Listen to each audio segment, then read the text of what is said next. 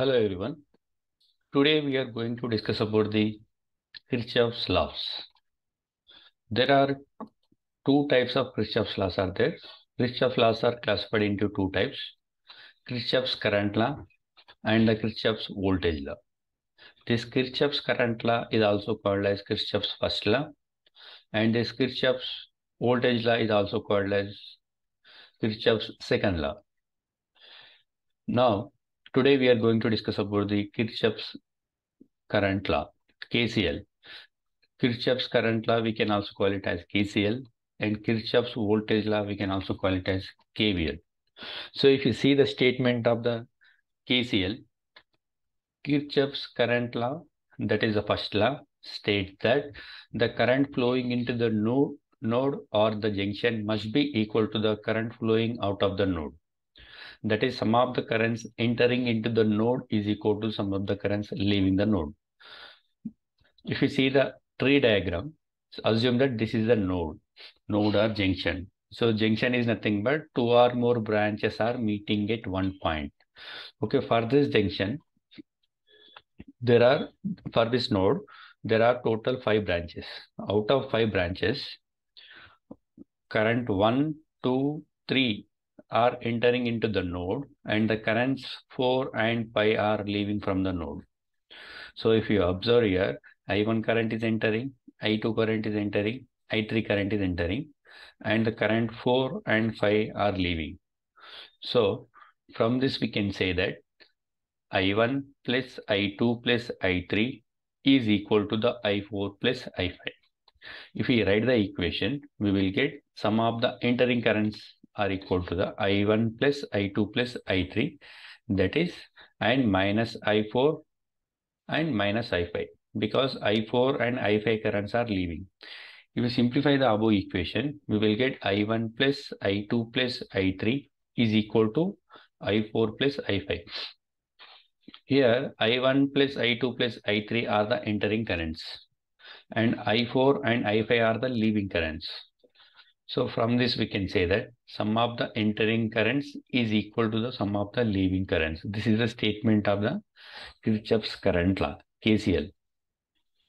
If you see the diagram, from this diagram, we can write the KCL equation. So assume that it is the node. Okay, for this node, as you see here, if you look at this node, I1 current is entering, and I2 current is leaving from the node, and I3 current is leaving from the node. Okay, only I1 current is entering, and I2 and I3 are leaving. So if we know the statement that currents entering the node is equal to currents leaving the node. So if we apply that that statement for this circuit, we will get I1 is equal to I2 plus I3. See here, I1 current is entering into the node, and I2 and I3 are leaving from the node. So I1 is equal to I2 plus I3.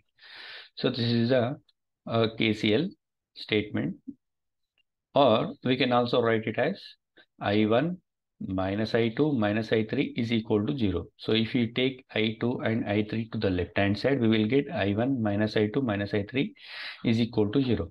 So this is about the KCL statement. So simply we can say that sum of the currents entering into the node is equal to sum of the currents leaving. Okay. Now we will take one small problem, and by using that problem, now we will verify whether the KCL is verified or not for that particular circuit. Now verification of KCL. So this is a circuit I am taking. Okay, in this circuit, see here, there are 3 resistors, 7 ohm, 9 ohm and 8 ohms, and there is one voltage source. The value of the voltage source is 5 volts, and I am taking only one source in this circuit. Okay, assume that I1 current is entering and I2 and I3 currents are leaving. Okay, you can also assume in your own directions. Okay, we can take the directions in our own. Okay, that is randomly we can take, but according to the direction only we have to write the write the equation. Okay, here to find the I1, first we need to find out I1 value and I2 value and I3 value. Okay, so here to find the I1 value is nothing but the total current here. So, but after this node, this total current I1 after this node, it is dividing into two parts, I2 and I3. So that's why I1 is called as a total current. So we need to find out the total current first. After finding the total current, we have to find out I2 and I3.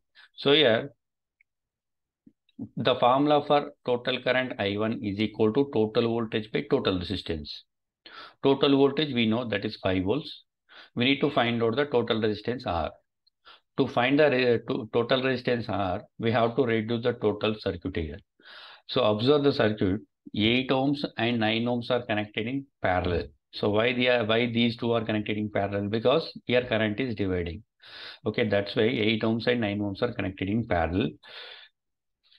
If 8 and 9 ohms are connected in parallel, what is the formula for parallel connection? 8 into 9 by 8 plus 9.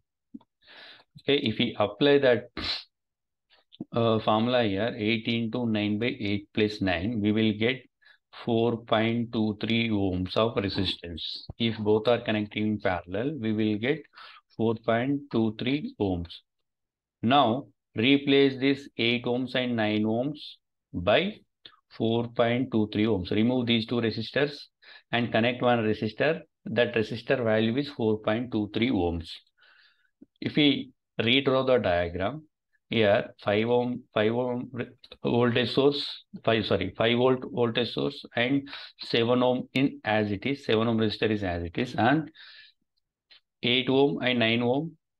I am removing the 8 ohm and 9 ohm. I am taking one more resistor. That value of the resistor is 4.23 ohms.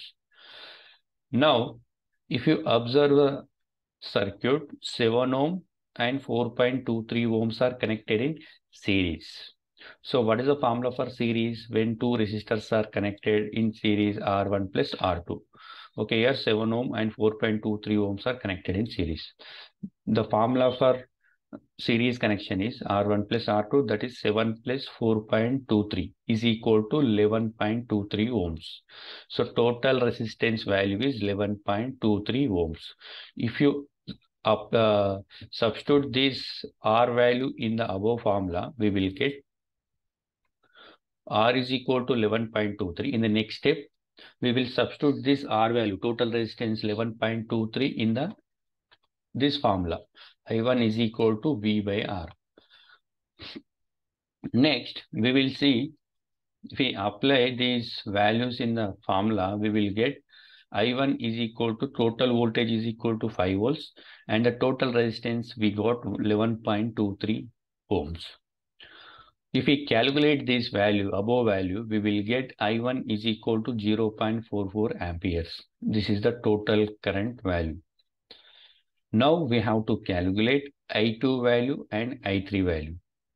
If we take the how we will calculate I2 and I3, here the current is dividing. So that's why, and there is only one source. So here we can apply the current division rule. So I am applying current division rule. You can apply any of the method.